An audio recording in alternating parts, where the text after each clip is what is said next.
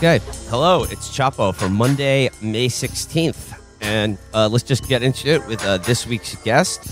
We are joined by Nick Bryant, author of The Franklin Scandal. Now, close listeners of the show will probably be familiar with, maybe some a few veiled references to the Franklin credit scandal that we've made reference to in the past on this show.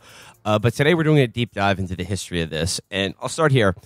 Nick, for someone who's not aware of it, if they come across something called the Franklin credit scandal, it sounds pretty dry and pretty boring, but it really doesn't doesn't do justice to how truly nightmarish and terrifying this scandal and what your book is about. So I guess in the broadest strokes, for someone who is not aware or hasn't heard of the Franklin credit scandal or Larry King or Craig Spence or any of the truly nightmarish details of this story, what are the broad outlines? If you had to describe to someone who never heard it before, what the Franklin credit scandal is? Do you want a light rendition with maybe put on some light, happy music, or no? Give us the raw shit. The Franklin Scandal.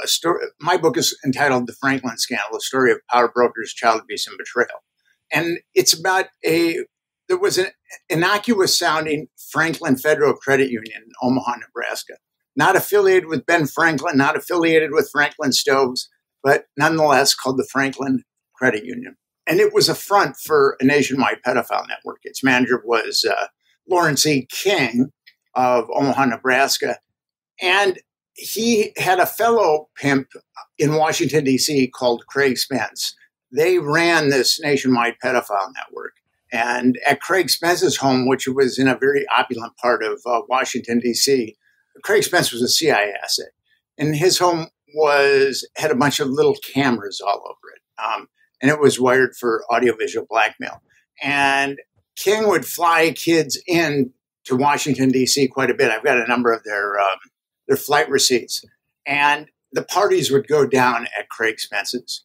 And if politicians put themselves or any kind of power broker put themselves in a compromising position, they would in fact be blackmailed.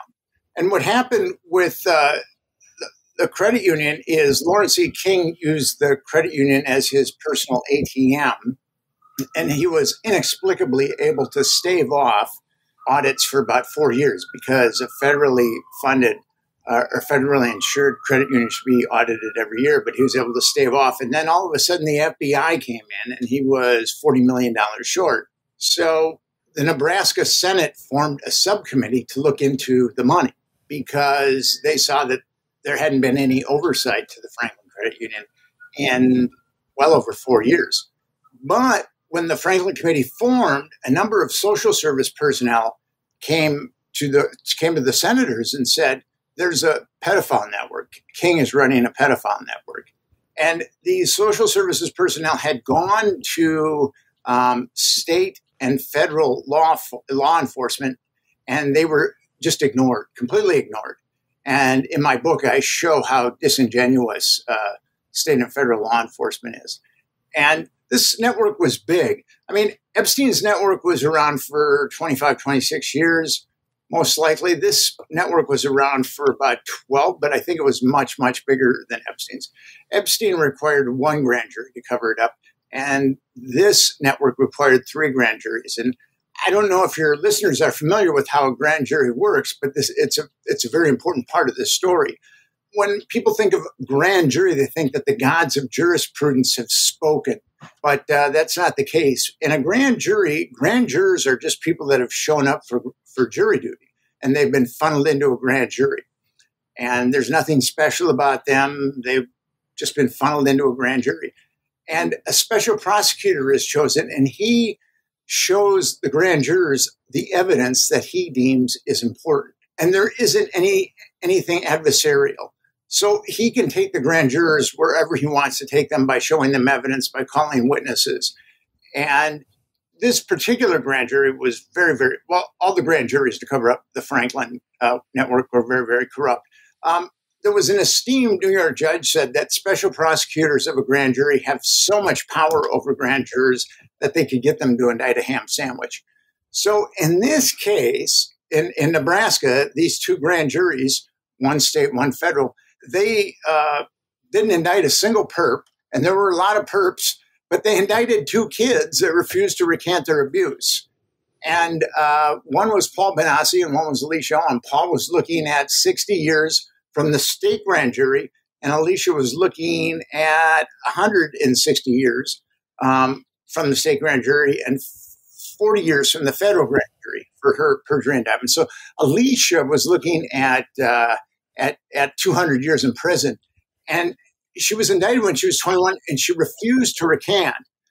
And a kangaroo court sentenced her to between 9 and 15 years. Now, it was very important that Alicia Owen be found guilty because they needed to sanctify the grand jury that said that the child abuse allegations were a quote-unquote carefully crafted hoax. But they didn't say who carefully crafted the hoax. It was a bunch of young, drug-addled kids who had been repeatedly molested. I mean, they weren't carefully crafting anything. So Alicia, all the dirty tricks that can be used in a court of law were used in Alicia's case, and she was found guilty. And now here's a kid, and she was trafficked as an adolescent. She was found guilty and sentenced between 9 and 15 years in prison for perjury. And actually, her perjury case was the longest criminal case in Nebraska history. And the authorities really tried to destroy her. They put her in solitary for 2 years. And I've got a podcast. I've just started a podcast, if I told you. And Alicia is the first person that I interview on my podcast. You describe this as a universe that encompasses the refined industrial destruction of children and its cover-up. You mentioned the Jeffrey Epstein network. And, reading your book, the similarities between what Lawrence King and Franklin Credit were doing and their connections to Washington, D.C., one can't help but notice the staggering similarities between both the men involved in it and the nature of their crimes. And then, secondary to the, unspeakable abuse of children that's going on here, the thread that unites them is some staggering connections to the intelligence community in the United States. Could you talk about Lawrence King, the guy who was the main pimp and human trafficker involved in this? Could you talk about his connections to William Casey, the former CIA director? Well, Lawrence C. King and Casey were very good friends. Here's my hypothesis, because the 2 primary pimps, as I said, were Lawrence C. King and Craig Spence. They were both in Southeast Asia during the Vietnam War. King was in Thailand, and he had a top security clearance, and Spence was in Vietnam covering the war for ABC. And both were inveterate, hardcore pedophiles, unrepentant pedophiles. And my surmise on how they came together is that they were both of them were probably busted molesting kids in Southeast Asia. And at some point, they had a nexus with intelligence because Craig Spence was definitely a CIA asset. And I wrote a second book about this called Confessions of a DC Madam, The Politics of Sex, Lies, and Blackmail. And I get into the CIA connections a little bit closer, or the intelligence connections. So very much like Epstein, the Franklin Network was definitely an outlet for intelligence to compromise people. And here's the thing. These U.S. attorneys in both the Franklin Credit Union scandal and the Epstein scandal, these U.S. attorneys were told to stand down. And there's only 2 people that have the power in the United States to tell a U.S. attorney to stand down. That is the Attorney General and the President of the United States.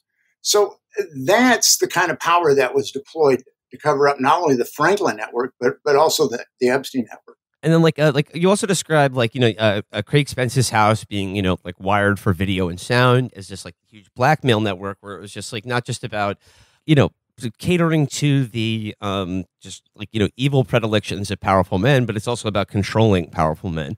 And you described this as kind of an invisible system of, the real system of checks and balances in our government about, who gets to do what and, who has what on whom. Yes, actually, I just wrote a blog this morning called "Sexual Political Blackmail," a time-honored tradition in America. And Americans have a very collective naivete about sexual political blackmail. It's disheartening, but it's it's so absurd, this naivete. I'll give you an example of sexual political blackmail that's never come out, or that's recently come out, is there was a muckraking journalist who found out that Alexander Hamilton had a 23-year-old mistress who was married, and her husband was shaking Alexander Hamilton down. So this muckraker outed Hamilton, and Hamilton and Jefferson had a lot of antipathy. And this muckraker thought that since he had outed Hamilton's little blackmail and his predilection for this much younger married woman, that Jefferson would certainly give him a political appointment when Jefferson became president. But Jefferson did not, and he nonetheless tried to blackmail Jefferson. And then he outed Jefferson for having sex with one of his slaves, Sally Hemings. So sexual political blackmail has been going on forever and ever. And I can give you two examples of guys that were obviously blackmailed. One is Larry Craig. He was a really far right-wing guy from Idaho. And he was in Washington, D.C. for 25 years. He was there as a representative, and then he was there as a U.S. senator. Now, this guy had a runaway libido. As I said earlier, I wrote a book called Confessions of a D.C. Madam, and Craig was getting male prostitutes from Henry Vincent, who ran this escort service. And then there was a film called Outrage made by Kirby Dick, where it showed that Craig was getting escorts from other services too. And then Craig tried to pick up a vice police officer in a bathroom at a Minneapolis airport. Here's an esteemed senator trying to pick up a vice squad cop in an airport. And it's kind of funny. I'm from Minneapolis, and I go home probably once or twice, about once every year or so. And I guess the guy was slapping his foot, and that's kind of a signal for the wide stance. It was the famous wide stance. So I was sitting on the throne, and some guy was slapping his foot on the ground, and I really felt bad for him. I thought he had a neurological disorder. So I obviously didn't understand the nuances of that kind of interaction, but Larry Craig certainly did. Now, how could Larry Craig not be compromised? How could he not be compromised? And then to add insult to injury, for us, he had the worst voting record for gay rights, I believe, in the Senate at the time. And then there's Dennis Hastert, our former Speaker of the House. Now, constitutionally, Dennis Hastert was the third most powerful man in the country. If the president goes and the vice president goes, the Speaker of the House takes over. So Dennis Hastert had a history of molesting boys. He had a 40-year history of molesting boys. And there was a FBI whistleblower named Sibel Edmonds who came across some intelligence on Hastert going to a house of ill repute in Chicago while he was Speaker of the House. So the FBI knew what he was up to while he was Speaker of the House. So how could he not be compromised? And it's very interesting when you start digging into this type of stuff. I have, it might be like kind of a general question and like kind of an impossible one to answer, because you really have to get inside the heads of very disparate types of people. But, you know, I'm from Chicago, and, you know, like everyone in Cook County, at least, always hated Dennis Hastert. I think like most people ended up agreeing, but, the allegations against him from the time he was a wrestling coach to, you know, up until he was speaker, really surprised me, because I don't think anyone in Illinois who didn't know would have pegged him as doing that. It didn't seem true to the type of guy he was, but it turned out to be who he was. But do you think that there is, like, this is kind of a chicken and egg problem, right? Like, do you think that these guys are most of the time like legitimately pedophiles, like they're legitimately into this, or do you think it's like an exercise of power, like that they're not so much like sexually interested in it, but they're like, okay, I think I'm above everyone in all these ways, what else can I get away with? I can answer that question to a certain degree. When I was getting into this, when I was working on the Franklin scandal, I got to a blackmail photographer for that network, and I said to him, how does this work?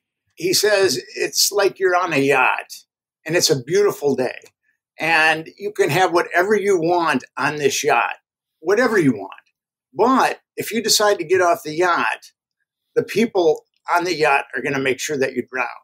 So what he meant by that is that if you're on the yacht, if you're compromised, I mean, I know of examples of compromised politicians where being compromised helped their career exponentially. So that's one thing. I think that to run in today's with today's political system, one almost has to be somewhat pathological. I'm not saying that all our politicians are pathological, but then you add this potent psychological alchemy of lust and power and arrogance, and nothing makes people stupid like lust, power, and arrogance. Nothing. I mean, if you want to see a really smart guy get really stupid, put a beautiful young woman in front of him, and then you could just watch it unfold. So I think that some of these guys, Dennis Hastert obviously had been a pedophile for quite some time. Yeah. And I think that his pedophilia helped his political career. Like I said, I see that happening with other people, because I had to try to get my mind around that too. I didn't understand it. And I talked to a psychologist in Washington, D.C., who works with some of these guys. Most of these guys are completely cool with molesting children, but some of them actually have the pangs of conscience. And she said sometimes it's a forbidden fruit syndrome too, where you've got guys that can eat steak whenever they want. So they ultimately end up going for forbidden fruit.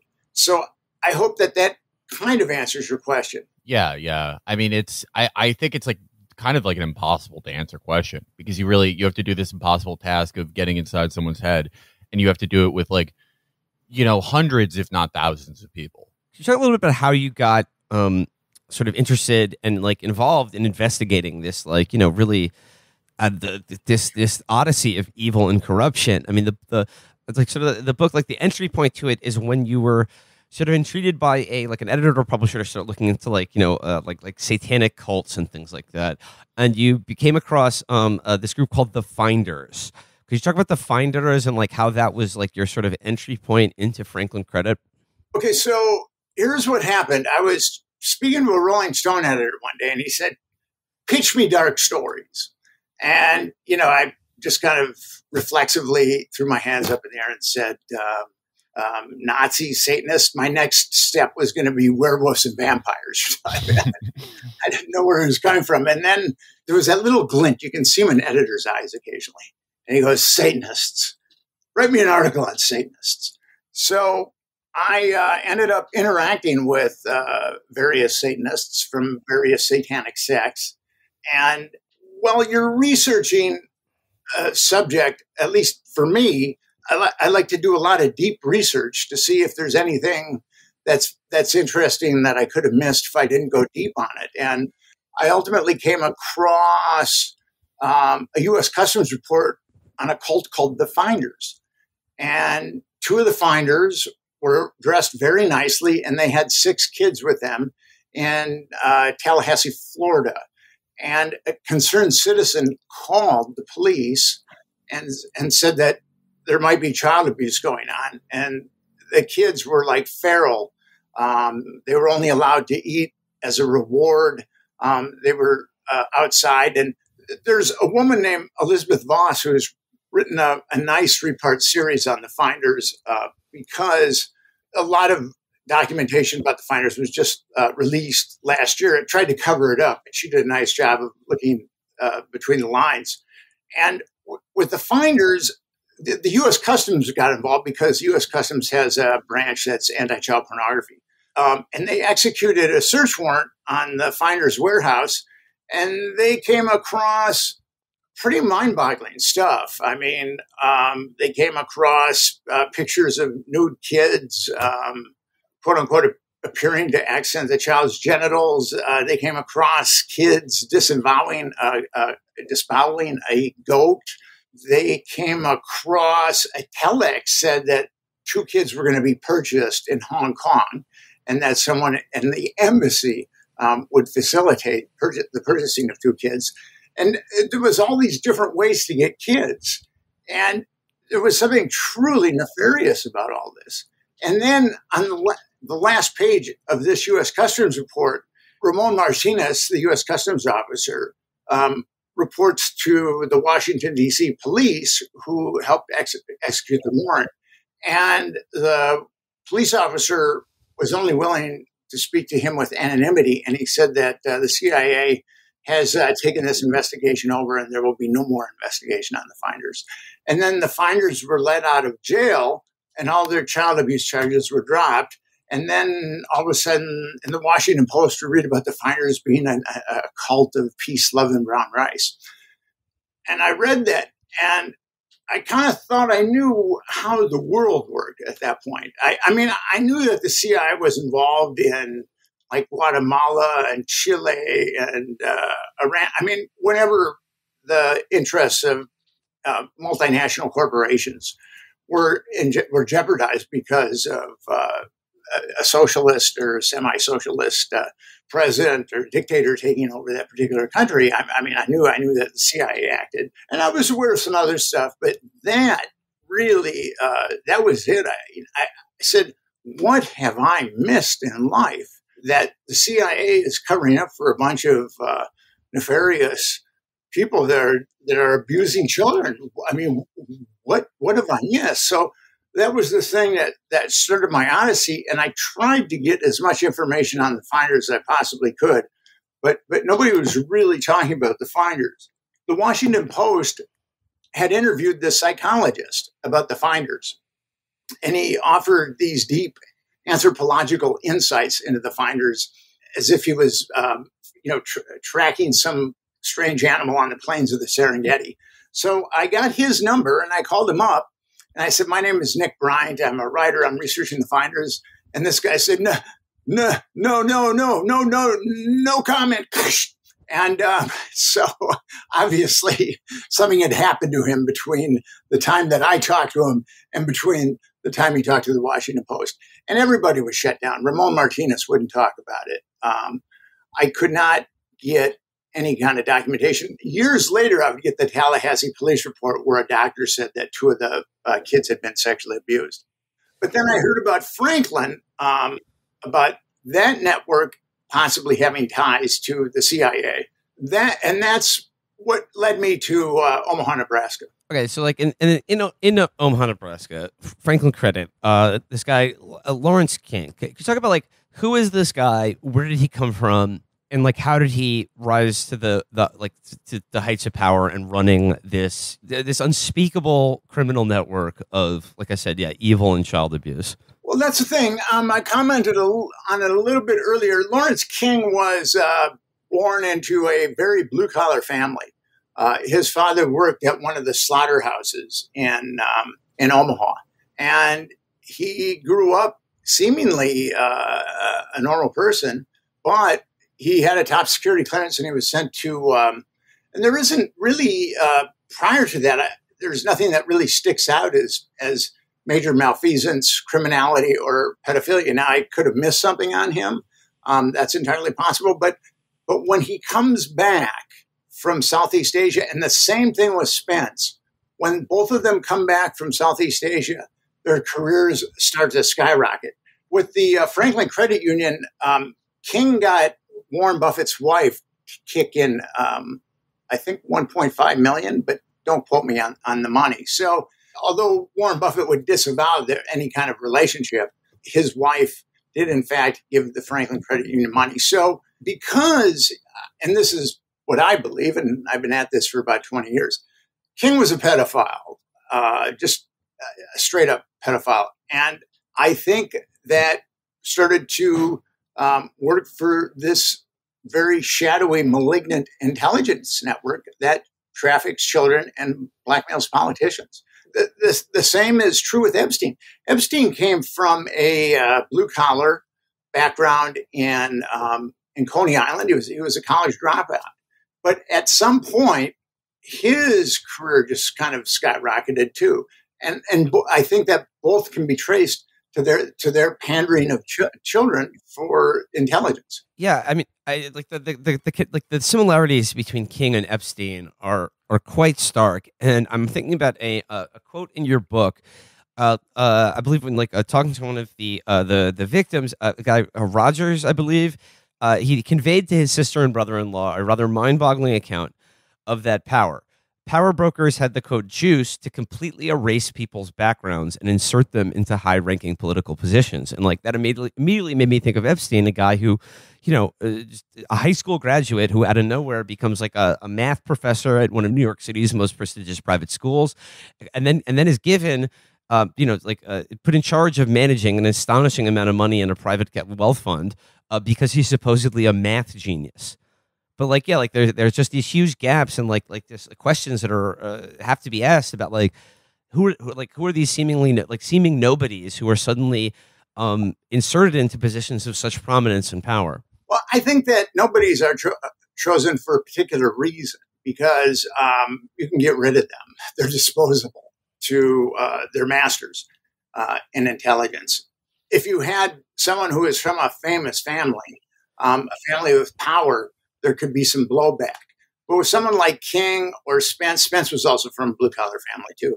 Someone like King, Spence, or Epstein from a blue-collar family, there's not going to be any blowback if they turn up dead, which Spence and Epstein both turned up dead. Apparent suicides. And then King kept his mouth shut, and he was put in a psychiatric institution, first in Springfield, Missouri, and then ultimately in Rochester, Minnesota, where he had to do time. He had to do 10 years for his financial crimes. He wasn't, there wasn't any child abuse indictments against him whatsoever. So he did 10 years, and then he had a no-show job at a BMW dealership in Virginia when he got out. With King and Epstein, and I know a little bit more about Epstein's pre-blackmail ring days just because of the extent of the coverage on it and how it's a little more recent. But I mean, the weird thing with Epstein is how early it started, right? I mean, he was a college dropout who was pretty early on. There was some weird shit going on because William Barr's father allowed him to be a math teacher at one of Manhattan's most prestigious private schools. And so probably pretty early on, he was spotted, if not institutionally, by an individual who had similar fucked up proclivities. But I thought it was interesting what you said about someone with a blue collar background can be discarded more easily. Do you think there are I mean, again, this is another thing that would be really hard to determine, but do you think there are instances where they start someone out on this path, or maybe not fully elucidating it, but they give someone a leg up, like they did Epstein with his math job and then his Bear Stearns job, or King with his credit union, and then it doesn't work out for whatever reason, and then they just discard them before the world ever knows their name. My surmise on that is they get busted molesting a kid. Mm-hmm. And then at that point, someone in intelligence can see that they have talents, and then take those talents and the pedophilia and then point it in a direction that can be used by intelligence. That's I've been in this, this underworld for 20 years. And that's what I believe goes on, is that some people will get busted. And the thing about it is the CIA has had, and we know about this, Operation Midnight Climax, has had safe houses in both New York and also in San Francisco with hidden cameras where people would be blackmailed. They would go there. It was ostensibly a brothel, and people would go there, and the CIA people would drug them and do other things to them. And then most of these guys had no recourse because they were married and they didn't want to blow their lives up. So the CIA with hidden cameras and blackmailing people, it's been around for a very, very long time. Like I said early on, sexual political blackmail in the United States goes back as far as the United States. and what's kind of interesting about this, I mean, J. Edgar Hoover was a blackmailer par excellence, and he was probably being blackmailed too. But he accumulated all that power because you can destroy someone's life. A politician has zero incentive to come forward and say, I molested a kid and I'm being blackmailed. Zero incentive, because that would completely decimate his life, decimate his family. He would live ignominiously for the rest of his life. So these politicians and power brokers are pretty safe marks to blackmail. And the one thing that people miss about all this is that, like, Craig Spence was much more of a blackmail artist than King. I mean, King set it all up, and King did his share of blackmail, but a lot of it was done at Craig Spence's home in Washington, D.C. Now, Epstein had hidden cameras in his house in Florida. He had hidden cameras in his house in New York. He had hidden cameras on his island. And if you look at the people in the Black Book, I managed to get a copy of the Black Book, and I put it up on the internet in 2015. If you look at the powerful men in the book, and then the same thing with Spence, like Leslie Wexner. Jeffrey Epstein was pandering kids to Leslie Wexner. Now, I wrote an article. If you want to really deep dive into this, you can read my article. It's published by the Sheer Post. You can type in Sheer Post, Nick Bryant Epstein. I show that Les Wexner has big-time ties to organized crime. The person that does most of the trucking for him is an appendage of the Genovese crime family.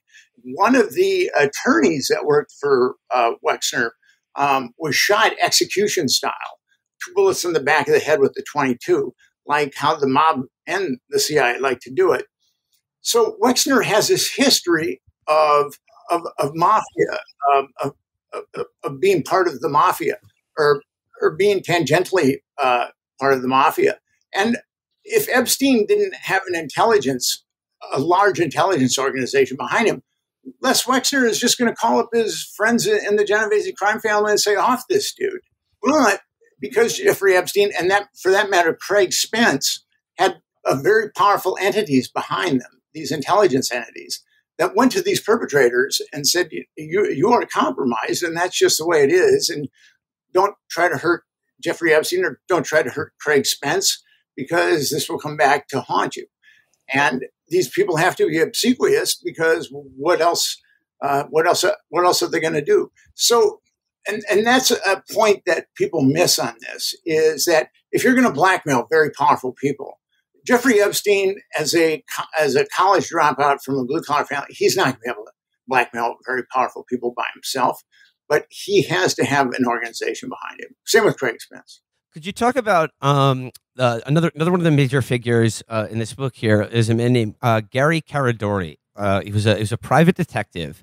Could you talk about how he got involved in the case, what he investigated, what he found out, and what happened to him? Gary Caradori was an amazing investigator. He had retired from the Nebraska State Patrol, who is dirty in all this, by the way. They helped cover up this pedophile network. Well, just about every legal entity in Nebraska helped cover up this pedophile network. But Gary Caradori, he was a hard-charging private eye. He ran a corporation that was called Caracorp. It had over 200 employees. And he was one of the best private detectives in the United States at that time. He would dress up as a priest. He had all kinds of costumes, and he had a passion for finding kids that had been enmeshed in the sex trade. So when this subcommittee formed, after the subcommittee formed initially to look at King's looting of $40 million, but then the social service personnel came to the Senate subcommittee and said, there's a pedophile network going on. So the Nebraska subcommittee ultimately hired Gary Caradori. And Gary Caradori was a whirlwind, and he was finding new victims and videotaping them. I've got like 200 flight receipts of Lawrence E. King's. Most of them go to Washington, D.C. And that was because of Gary Caradori. He was very good at working the streets. And he realized that the FBI was trying to set him up for scripting the child abuse allegations. I mean, that's how desperate they were. And with the Franklin scandal, and I also believe with the Epstein scandal, if the dominoes had started falling in Omaha, they would have fallen all the way to Washington, D.C. So it was imperative to keep that covered up. And there were a number of people that died mysteriously. But getting back to Gary Caradori, he knew that he had to find definitive proof of this pedophile network. And because these kids that had come forward, they were they had been repeatedly molested, given drugs. It's kind of a perfect system because you take these kids, generally from lower socioeconomic backgrounds, and then they're molested repeatedly, and then one of the carrots is drugs. So by the time they lose their youthful marketability, they're expunged by the network. And then they go on to commit crimes to support their drug habit.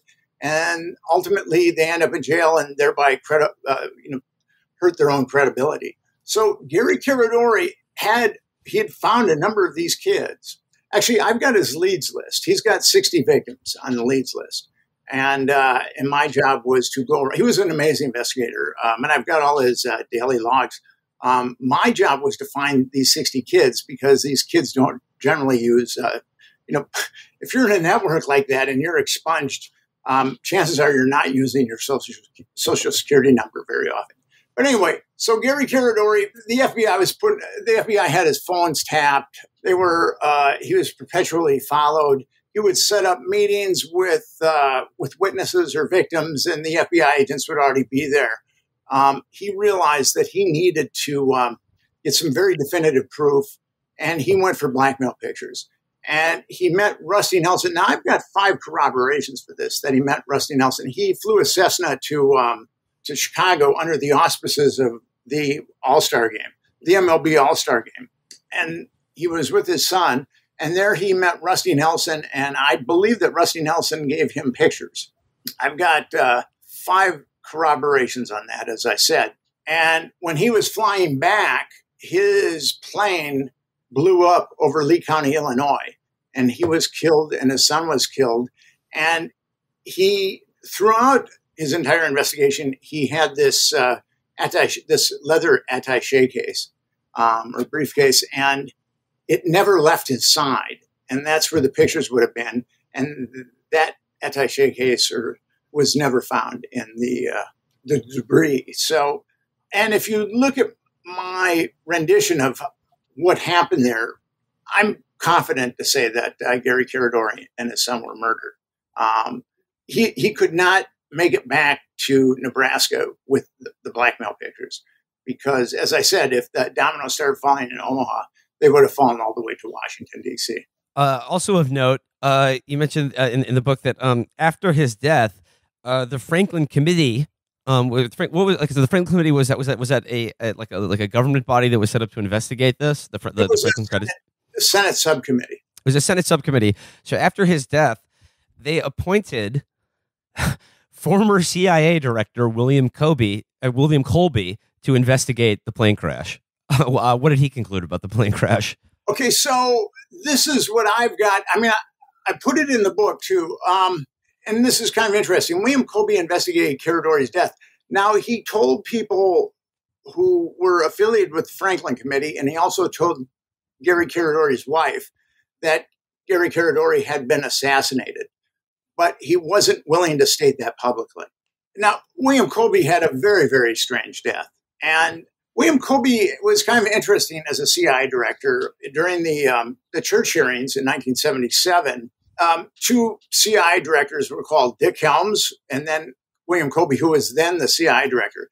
Dick Helms didn't say a word, but Colby surrendered a lot of the CIA's little secrets about killing people and the mind control stuff, actually penetrating the media, all that stuff. It was called the family jewels. And Colby spilled all of that.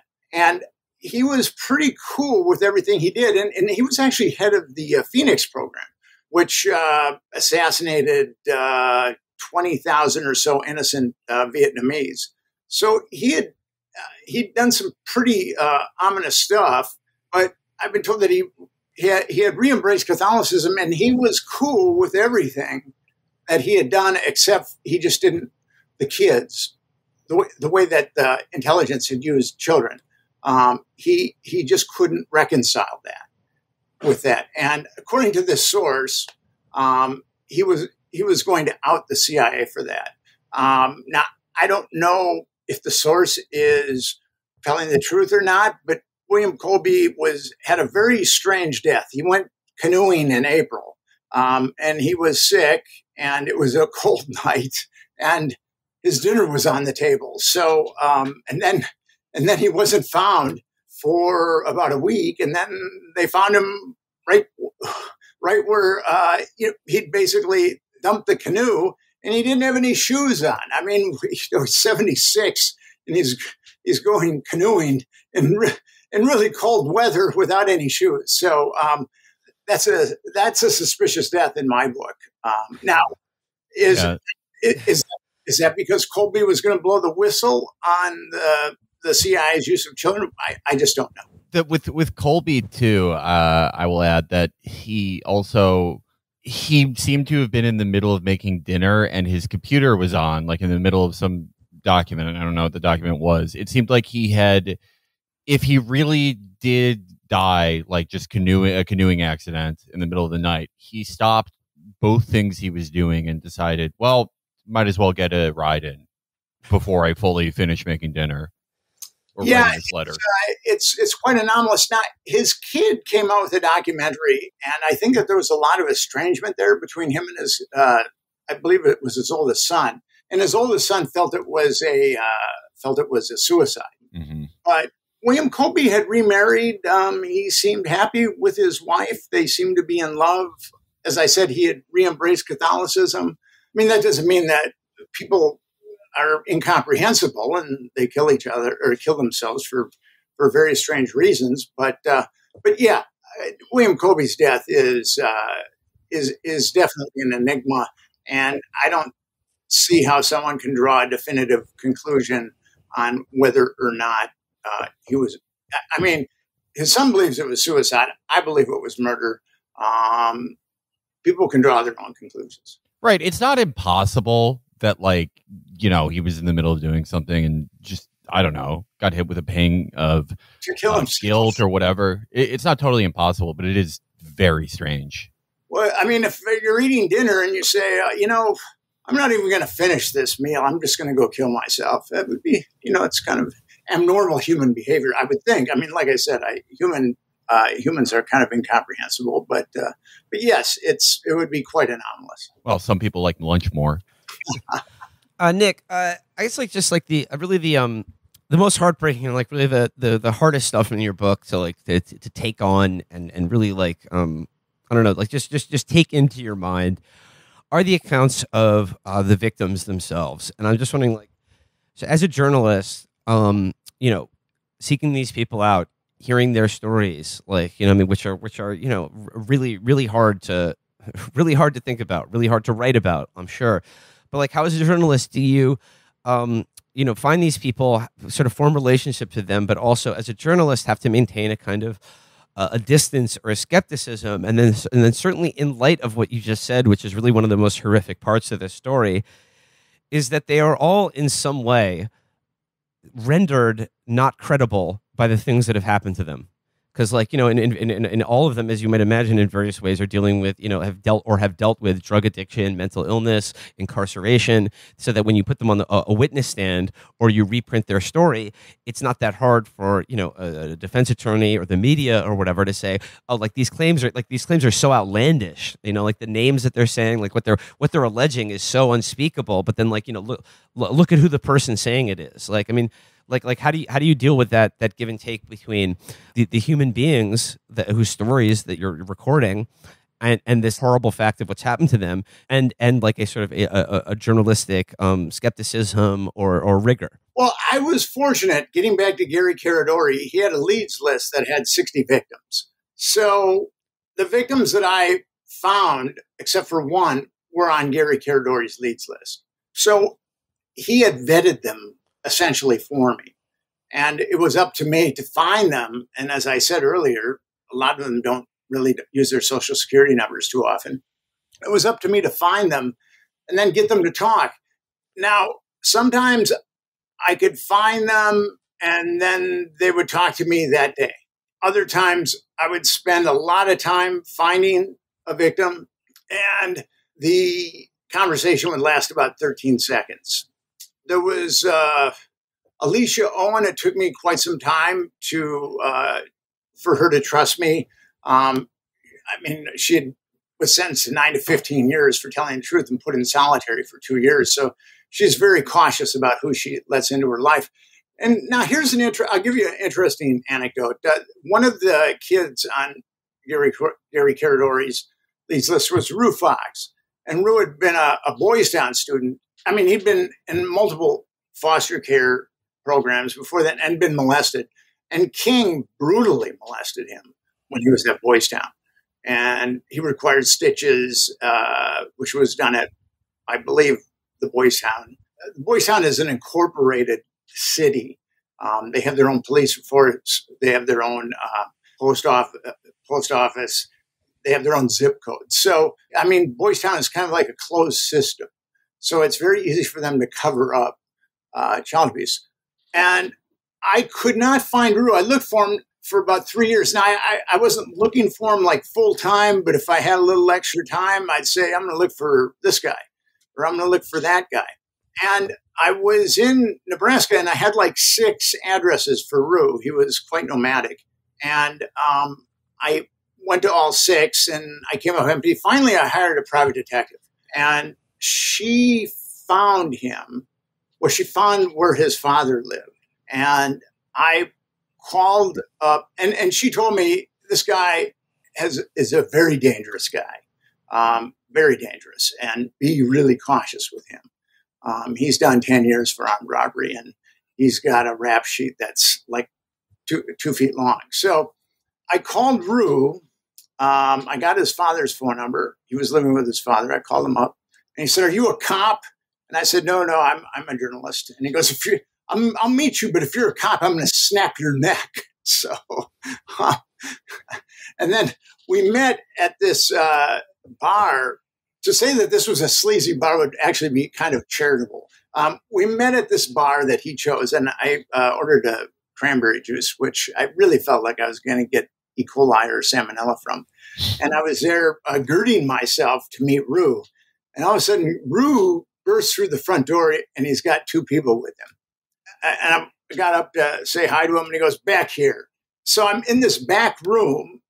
I definitely know where the exit is because I know that things could get ugly here really quickly. And Rue said, "Are you a cop? Are you a cop?" And I said, "No, I'm not a cop. I'm not a cop." And then I showed him this documentation that I had on him, where he had been at Boys Town and then he'd been at this foster care home. And then at that point, he believed me. But he hadn't thought about that in many, many years. He said, "You opened the wrong door," because he got very, very angry when he started remembering how he was abused as a child. So this is my last day in Nebraska, at least for this trip. I've been there for a while. And I said, well, I'm going to try Rue one more time. And hopefully I'm unscathed. So I go up to Rue. He's working on a car in the driveway. And he goes, "I've been thinking about talking to you. Let's talk." And then I interviewed him, and the 12-year-old, his suit of armor came off, and the 12-year-old that was damaged, really damaged, came out, and he just broke down crying. He was that very damaged 12-year-old. And so that's one account of, and I've dealt with a lot of survivors since then, investigating Epstein. Where journalists make a big mistake is that, like with Rue, you open that up. I opened that up, and I had to help him put it back together. And Rue was shooting crystal meth and drinking vodka, and I got him into a rehab program. So when you're dealing with survivors, it's not like you're dealing with the average person that you're going to interview. You have to be, cautious, not only for yourself, but for them emotionally. It's very important. We're seeing Julie Brown, who broke the of the Miami Herald, who did the 3-part Epstein series. She's getting sued by 2 of those survivors, Epstein survivors. And what journalists don't understand is that if you're going to open these doors and talk to survivors, you have an extra level of responsibility. And and I've tried to have that with the victims. Now, Rue, we kept in touch, but then he went back to where and I've never been able to find him since. So his father's died, and so I have no idea if Rue is alive or not. I would say if he was hitting it like he was hitting it, I would say he's probably not alive. I guess to bring it to the present moment. I guess this is my last question for you. To read your book, and then obviously to know what one knows about the Epstein case. I'm just wondering, what do you make of this current political moment in which accusations of pedophilia, grooming, and child abuse are becoming more and more commonplace, and I would say deployed in an incredibly grim, cynical, and glib manner, and accusations directed at teachers, even children themselves, or elected politicians. On the one hand, you read about the Franklin credit scandal, about Epstein. It's like it's not hard to believe, and in fact, it's actually factually documented that as we've just been talking about here, these networks of elite child predation reach to the highest levels of power in this country. People know about that, but now it's like that accusation is being used, particularly by people. I mean, and the Franklin credit story. I mean, it's reaching to the highest levels of the Republican Party specifically, and now in this case, they're the ones that are the men in power are using it to slander gay people or their political opponents. What do you make of the uses and abuses of these narratives of elite child abuse in the contemporary media and our politics? Well, I mean, you've got the QAnon stuff, which those people are definitely misguided. Absolutely. But then you've got the other side of it. There's an article in The Atlantic that talks about all, child trafficking is fake. And I wrote an email to that writer, she was talking about all these fake trafficking networks. And I told her that there are trafficking networks. And the thing about it is these kids get so damaged when they are molested young. It's really difficult for them to have a decent life afterwards. But when you get into the numbers now, the CDC estimates that 25% of women, and the CDC generally errs on the side of cautiousness, but the CDC says 25% of women have been molested as minors. According to the CDC, a quarter of the women in America have been molested as minors. That translates into millions and millions of women that are that have been molested. And the CDC says, I believe 6 to 8% for boys, but I think that it's actually higher than that. But if you're going to go with those numbers, millions of people have been sexually abused, and they suffer in silence. There has been some sexual abuse in my family, not my nuclear family, but in my extended family. And, I've seen the kind of devastation that brings. So to be in one of these networks where you're very young and treated like meat and repeatedly molested, and some of these sadists, some of these pedophiles in the Franklin network were sadists, and some of these pedophiles in the Epstein network were sadists. And the mainstream media has decided that 14 is the demarcation for the Epstein victims, even though I have accounts of them being younger than, there's written accounts of them being 11 or 12, but I have accounts of them being even younger than that. So when you have that type of damage done to such a young person, It's very, and then ultimately generally results in dissociative identity disorder. And it takes that is a long road for a person to put themselves back together. And it's going to require they're going to require a lot of help once they reach that point, that level of damage.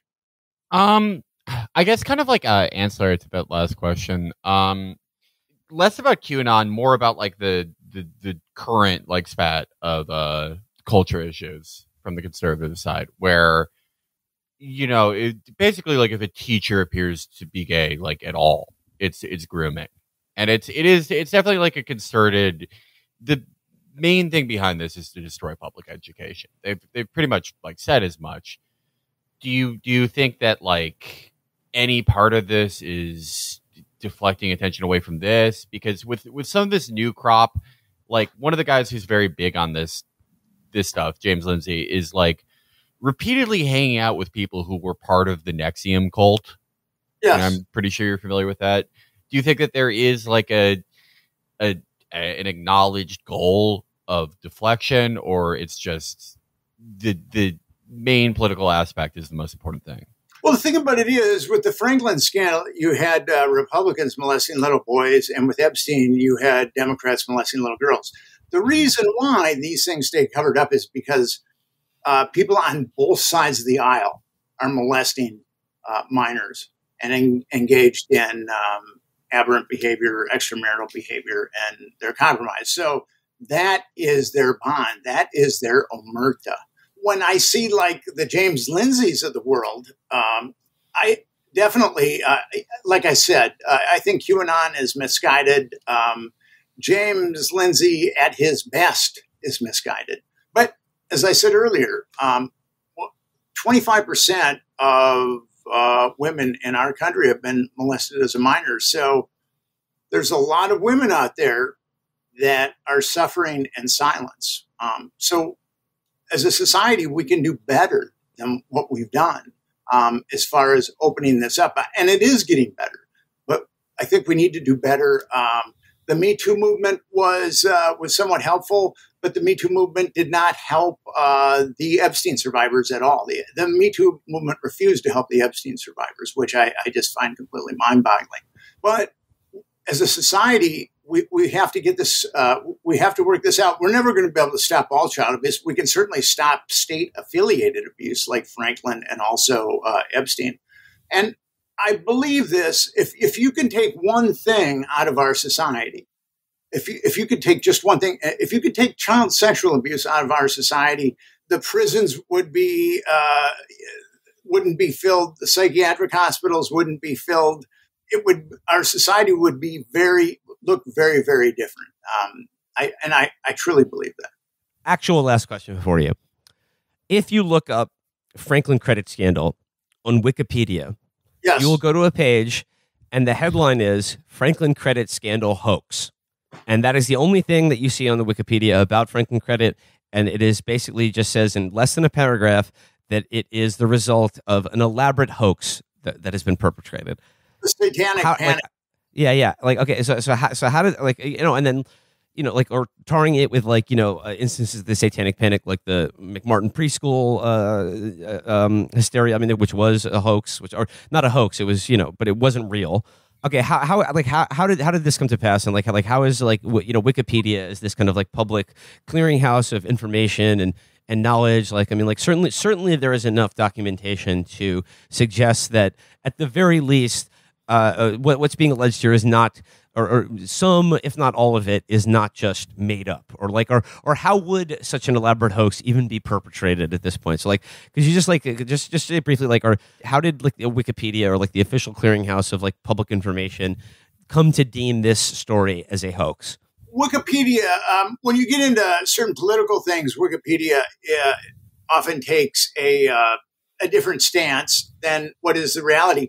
Now, if you go to the talk page on Wikipedia, there have been battles waged over that Wikipedia page. Battles. There's pages and pages and pages and pages. But there are these custodians of that page that refuse to let anything coherent and cogent about the Franklin scandal on that page. And on my website, nickbryant.com, I've got a blog where I talk about the problem with Wikipedia, and I show the big battles that have been waged on Wikipedia. And I've gone all the way to the top of the Wikipedia food chain, and I've never been able to change it. Now that page is locked with what's there. And there's been myself and a number of people that have tried to make changes, but that these quote unquote editors will always make the Franklin quote unquote Franklin allegations nonsensical.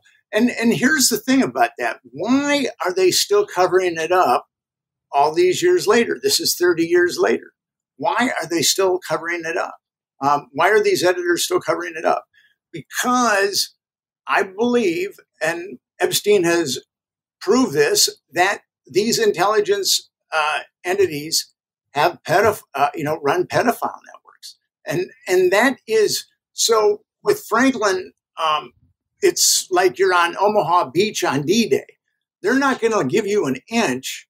These editors are not going to give you an inch because they want to keep that narrative as ridiculous and constricted as possible. And that Wikipedia page has costed me probably a lot of money because I've come very close to having some success in Hollywood with this story, but people in Hollywood don't read books or they just, maybe there's 2 or 3 people in Hollywood that read books. I don't know, but they just go to the Wikipedia page and then they don't read the Franklin scandal. And this is kind of interesting. It was about 12 years ago, and I was in Hollywood or LA pitching the Franklin scandal. And a friend of mine hooked me up with these 2 young, hungry movie executives. And I met them and I gave them each a copy of the Franklin scandal. And then my friend had known them for a number of years. And then my friend sent me a email exchange that they had. And they were discussing what was true and what wasn't true about the Franklin scandal, and they had never read it. So, and then throw in the Wikipedia page, and then I'm dead in the water. Well, I mean, just like for someone who's researched this as deeply as you have, like for these editors engaging in these battles, I mean, what's the thing that they hang their hat on to label this a hoax or a conspiracy theory? That's what they say it is. And if you look at if you go to the talk, and you'll see, or else you can go to my website, and I've got a blog, The Trouble with Wikipedia, where I show excerpts. They control it. And I spent a lot of time at one point. I had some time, and then there were other people that wanted to change it, and these guys would not budge an inch. And as I said earlier, as I went up the Wikipedia food chain, they were backed up. So that Wikipedia page has caused me, not only probably cost me, but it's just caused me a lot of pain because a lot of kids were molested in that Franklin network. And for Wikipedia to be like that is just horrific. But has anyone ever supplied a justification or counter evidence or counter claims that would justify their sort of blockade of this story? They quote the mainstream media. And that's it? Yeah. And the mainstream, according to the mainstream media, this was the mainstream media went with the judiciary, a carefully crafted hoax. It was quite a cover up. I mean, and Epstein, too, has been quite a cover up. What's kind of troubled me, though, is I thought that if a Franklin happened today with the internet, that we could get to the bottom of it. And the Epstein network happened, and I got Epstein's Black Book in 2012. I could not get anybody to do anything with it until 2015, and that was with Gawker, and we put it up on the web. So this is the Epstein network has been covered up in broad daylight in the middle of America, and I find that extremely troubling. All right, I think that's a good place to leave it. Nick Bryant. The book is The Franklin Scandal. Nick, if people would like to read more of your reporting or listen to your podcast that's coming out, what should they do? you can go to my website, nickbryantnyc.com, and we've got a podcast link there. And then you can follow me on Twitter, Nick, _Bryant.